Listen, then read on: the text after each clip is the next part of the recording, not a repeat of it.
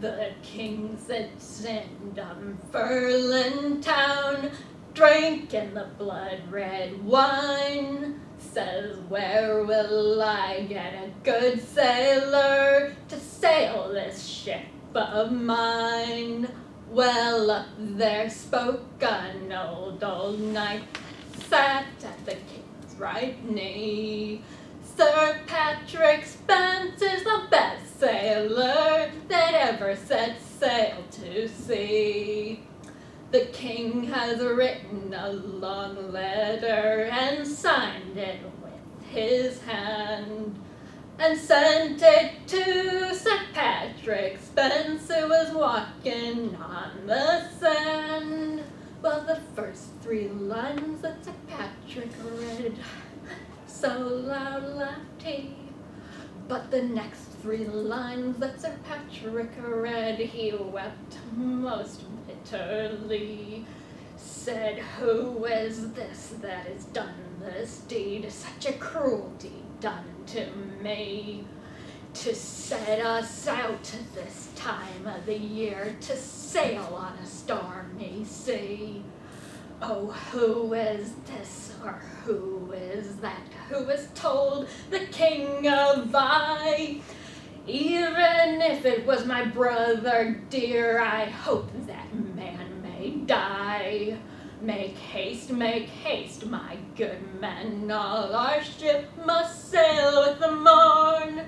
Blow it wind, blow it wet, blow it snow, blow it sleet, blow it summer breeze, or deadly storm. To Norway, to Norway, to Norway over the foam. It's the king's daughter Margaret to Norway, and we must bring her back home. Well, they hoisted their sails on a Monday morn with all of the speed they may, and they have landed in far Norway all on the wooden stay.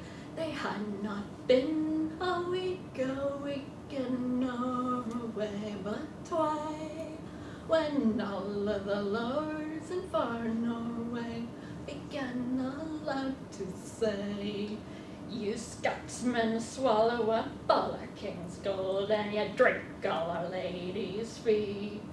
You lie, Sir Patrick cried, you lie, and you swear falsely.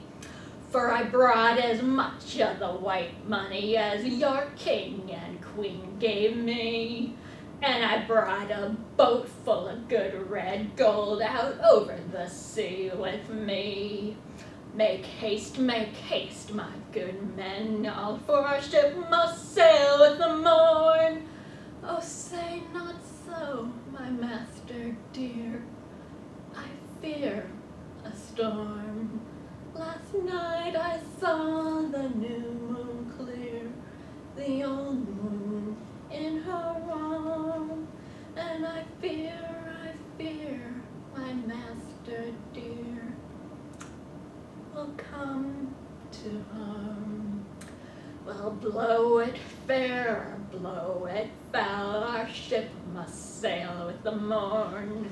Blow it fair, or blow it foul, or blow it deadly storm, and betide us well, or betide us woe, our ship must leave this shore.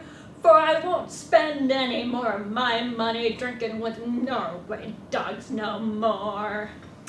They had not been a league at sea, but only one, when the clouds grew dark and dreary, and blotted out the sun. And they had not been a league at sea, but only 3, when the wind blew wet and cold and loud, and grumbly grew the sea. They had not been a league at sea, but only 5, when the sails were tore and the topmast cracked, and the ship began to rise. Yes, the anchors broke and the topmast cracked. It was such a deadly storm, and the waves came over the broken ship till all our sides were torn. Well, where will I get a bonny boy who will take my helm in hand, or else who will climb up the tall topmast to see if he spy land? Well, here I am, a bonny boy, I'll take your helm in hand, or else climb up the tall topmast, though I fear I'll spy no land. Mount up, my bonny boy, mount up that topmast high. Look around, my bonny boy, and see if dry land be nigh. Well, it's 50 miles from shore to shore, and 50 banks of sand, and all of that we must sail a man before ever we see dry land.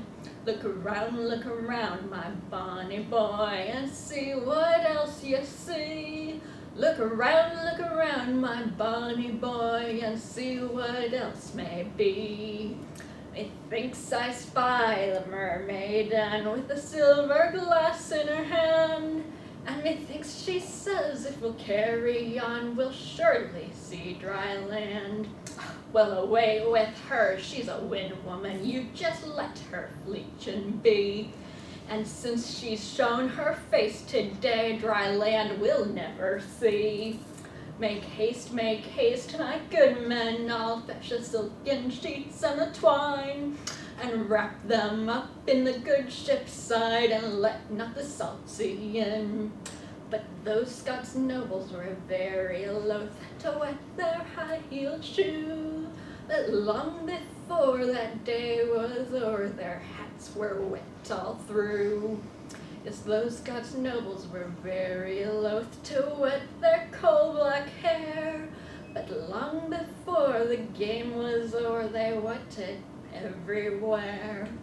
And the first step that Sir Patrick stepped, it took him to the knee, and the next step that Sir Patrick stepped, they all drowned in the sea.